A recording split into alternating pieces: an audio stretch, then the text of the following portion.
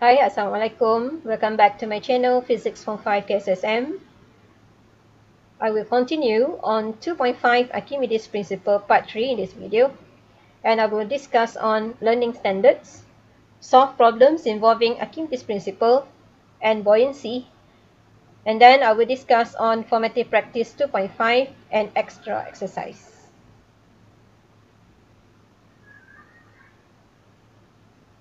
In my previous video, I've discussed about formula for buoyant force. I hope you still remember what is stated by Archimedes Principle. When an object is in a fluid, buoyant force equals to weight of fluid displaced. Then we have derived a formula Fb equals to rho Vg. When an object is floating in a fluid, buoyant force equals to weight of the object and at the same time equals to weight of fluid displaced. So we are going to apply this concept in order to solve calculation problem involving Archimedes Principle. Let's look at some example. Example 1. Figure 1 shows a line L on a boat. As you can see, this is line L. The volume of the boat below the line L is 2.8 meter cubed. The mass of the boat is 600 kilogram. What is weight of the maximum load that can be carried by the boat? Given density of water 1000 kg meter to the power negative 3 and gravitational acceleration g equals 9.81 meter second to the power negative 2. Let's look at the forces that act on the boat. There is total weight of the boat and the load acting downward, Wb plus Wl. And there is a buoyant force, Fb, acts upwards. Solution. Weight of the boat, Wb, is equals to mg, meaning mass of the boat multiply gravitational acceleration. The boat is at rest, meaning forces are balanced. Thus, Wb plus Wl equals to Fb. According to Archimedes Principle, buoyant force Fb equals to weight of water displaced that can be determined by using formula rho Vg. From this relationship, we can determine weights of load. Weight of load equals to buoyant force minus weight of boat. So from this relationship or this formula, we get weight of load equals to weight of water displaced minus weight of boat. Okay. Weight of water displaced is rho Vg, so we just substitute as density of liquid multiply volume of the boat below the line actually equals to volume of the liquid displaced. Thus this one we can substitute as 2.8, G 9.81 minus weight of the boat, meaning mass of the boat 600 multiply 9.81. So we get the answer as 21582 Newton. So this one is the weight of load. Thus the maximum load that can be carried is 21,582 Newton. If the question needs you to find total mass of load, so you just take this weight and then you divide by 9.81. So you will get the answer in kilogram. Okay. Second example, photograph shows a raft floating in the sea. The mass of the raft is 54 kilogram and density of seawater is 1080 kilogram meter to the power negative 3. Gravitational acceleration is given. A. What is the weight of the raft? Weight, solution A. Weight of raft, which I just mark as Wr, equals to mg. So mass 54 multiply 9.1, thus we get 529.7 Newton. B. Compare the weight of raft with the weight of seawater displaced. From the Archimedes Principle, we have proved that Wr, or weight of raft, is equals to weight of water displaced. Because from here, there are two forces that act here. is buoyant force and weight of ref. Because it stays afloat at stationary, thus weight of ref equals to buoyant force or equals to weight of seawater displaced. C. Calculate volume of water displaced by the raft using the relationships you stated in B. WR equals to weight of water displaced, thus equals to rho Vg. So volume of water displaced equals to weight of raft divided by rho G. So 529.7 divided by rho density of seawater, G 9.1. Thus we get 5 times 10 to the power negative 2 meter cube. So this one is volume of water displaced. Okay. So these are the forces that act. Okay, the raft afloat stationary, so you can use that relationship to solve this question. Okay, now let's look at formative practice 2.5. Number 1, state Archimedes Principle.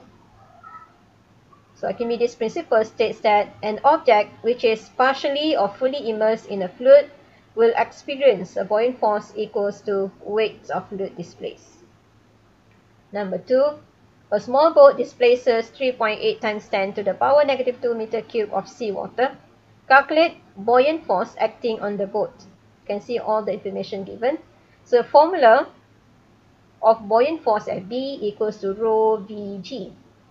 Remember, buoyant force equals to weight of liquid displaced. So meaning rho must be density of liquid, volume must be volume of liquid displaced, and G. So for this one, the density of liquid 1050, volume of liquid displaced here, and then G. So you substitute and calculate, you will get 391.4 Newton. For number 3, figure 2.42 shows a block of mass 0.48 kg and volume 5 times 10 to the power negative 4 meter cube being held in water. The density of water is 1000. Determine the movement of the block when it is released. Okay, density given, density of liquid, gravitational acceleration also given. Okay, what you do, calculate buoyant force using formula rho Vg. Substitute the value of rho, V and G, and then you get 4.91 Newton. And then calculate for weights of object using the formula W equals to mg. M is given 0.48 kg. Thus multiply 9.81, we get 4.71 Newton.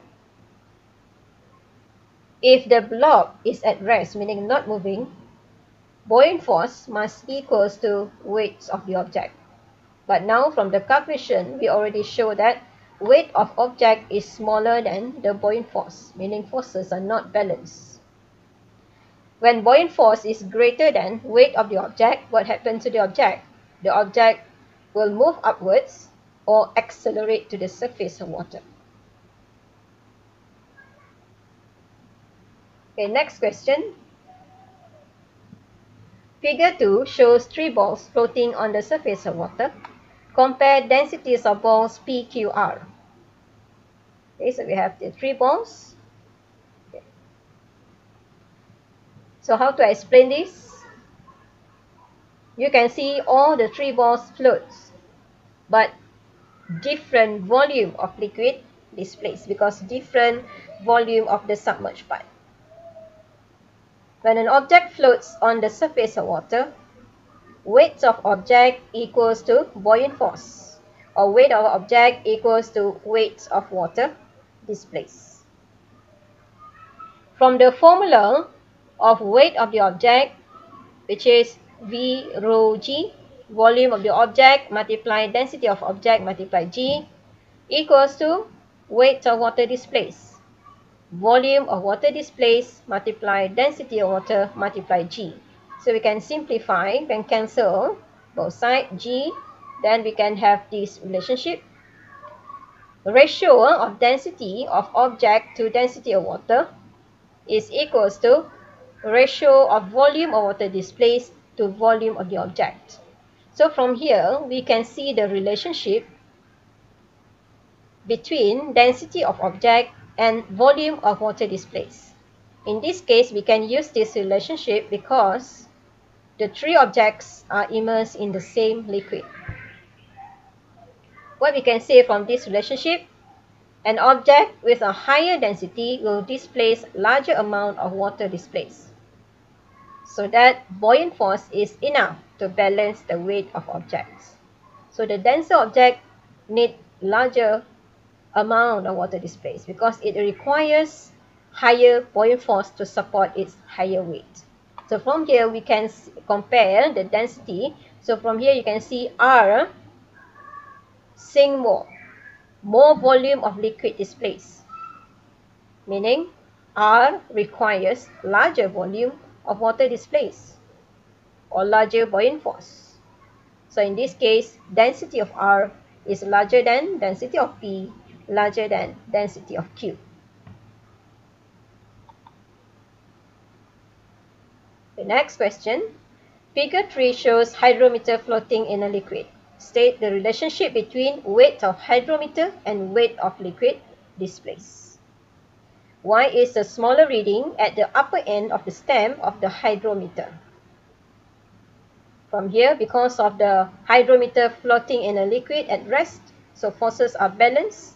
Thus, buoyant force equals to weight of hydrometer, and weight of hydrometer is equals to weight of liquid displaced. In a liquid with lower density, hydrometer sinks more, so that the volume of liquid displaced is large enough to produce buoyant force that can support the weight of hydrometer. Thus, the lower density must be marked at the upper end of hydrometer. Okay, next question. Figure shows a metal block with volume 3.2 times 10 to the power negative 4 meter cube hanging at end of a string and is fully immersed in water.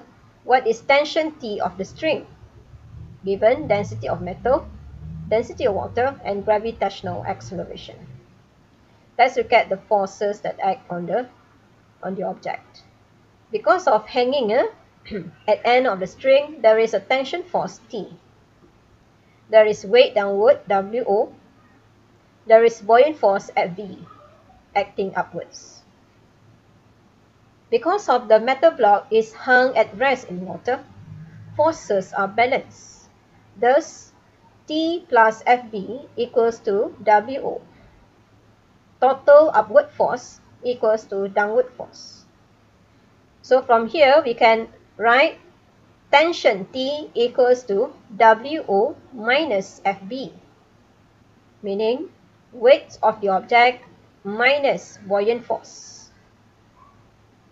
Weight of the object, MO, mass of the object multiply G, minus weight of liquid displaced, which is mass of liquid displaced multiply G.